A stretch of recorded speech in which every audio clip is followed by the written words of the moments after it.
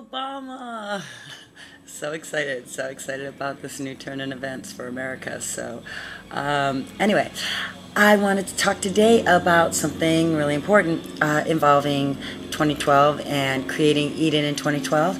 And one of those things I want to talk about was the 100th monkey theory. Now, a lot of people have probably heard about the 100th monkey theory, and I realized the other day when I was talking to a friend of mine, though, that a lot of people don't exactly know what the 100th monkey theory is.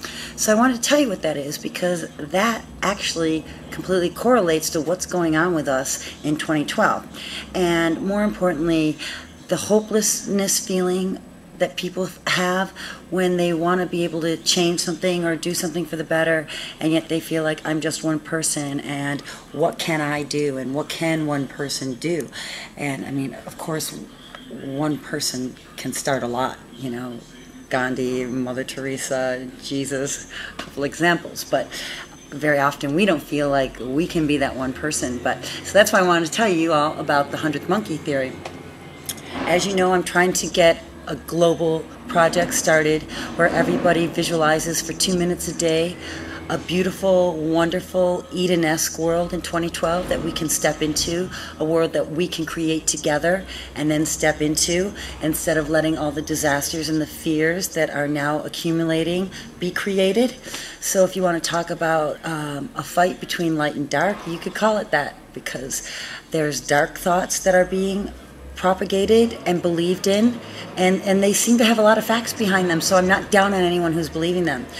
But what I am saying is, yeah, we can create all of that. If we put enough thought into it, one of those things will end up happening. But what I'm also saying is to be proactive and create something wonderful that we want instead of something that we fear. So that is our agenda here in Eden 2012, and we hope you all join us. So to get back quickly to the 100th monkey theory that I want to tell you about, and why this is so cool. The 100th monkey theory was originally, they were doing an experiment with these monkeys in a setting, a scientific setting, lab, and what they were doing was they were trying to teach the monkeys to wash their hands before they ate, because monkeys are always sticking their hands in their butt and everything, and pretty much dirty. So a lot of monkeys die from illness just from transferring, you know, yucky germs and stuff into their mouth because they're eating with the same hands. So by teaching the monkeys to wash their hands, the theory was that they would live longer and not get these diseases. So they taught the monkeys how to wash their hands before they ate, and the monkeys would wash their hands before they ate. Well, after they had taught 100 monkeys this more evolved trait, is basically what we're talking about, of washing their hands before they ate, because I'm saying it's more evolved in that when it comes down to survival of the fittest, it counts who lives, right? So basically more monkeys were able to live that were washing their hands.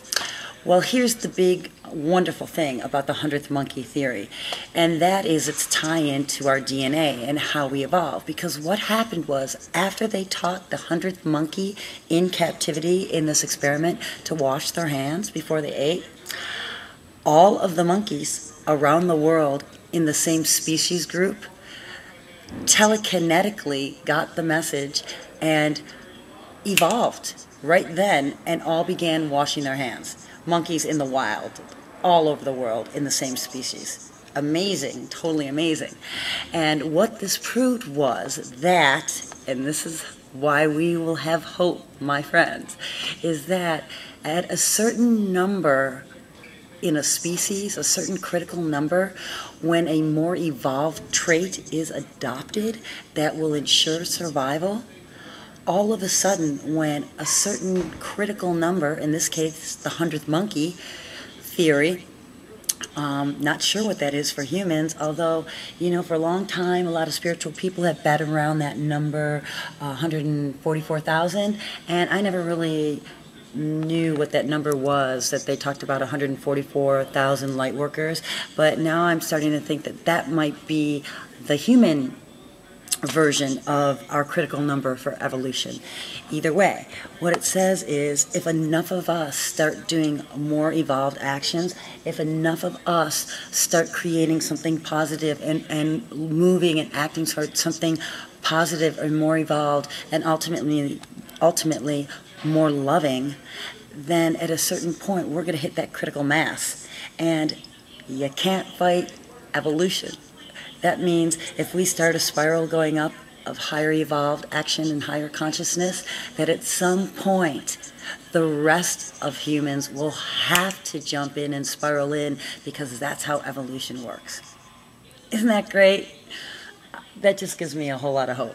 Now, if you go Google this, the 100th Monkey Theory, on the different reports you'll get, things weren't quite as clear-cut as the story I told you. They had some issues with whether it was all the monkeys or not, but basically that's the story, and I'm sticking to it. No, actually, I just want to say we can do this. We can do this. So please, please, please join us every day, just 2 minutes a day, in envisioning the beautiful world that you'd like to see for you and your family and your friends. And 2012 is just a few and a half years away now, and let's get started. Please join us.